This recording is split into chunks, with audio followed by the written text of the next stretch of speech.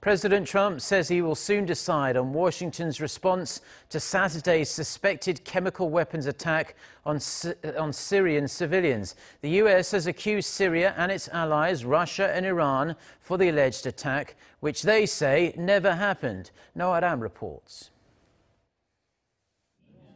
Speaking during a cabinet meeting on Monday, Trump again condemned Saturday's apparent attack as, quote, heinous.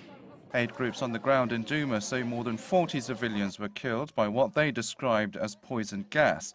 Just over a year ago, Trump ordered dozens of cruise missiles to be fired at a Syrian airbase after declaring the Assad regime had used a banned gas on civilians.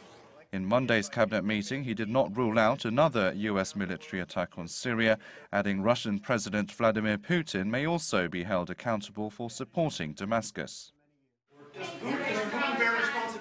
He may. And if he does, it's going to be very tough. Very tough. He'll pay a price. Everybody's going to pay a price. He will, everybody will. Mr. President, is U.S. military action, is it off the table as it relates? Nothing's off the table. Nothing's off the table. Syria and its allies, Russia and Iran, have all denied there was any chemical attack.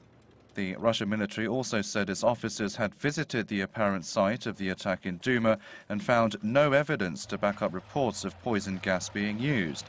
Amid the deliberations at Washington, the US and Russia clashed at the UN Security Council, which was meeting on Monday to discuss the issue.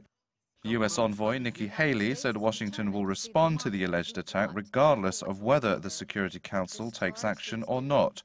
Russia's UN envoy warned America of, quote, grave repercussions if it carries out an attack against Syrian government forces. Aram, Arirang News.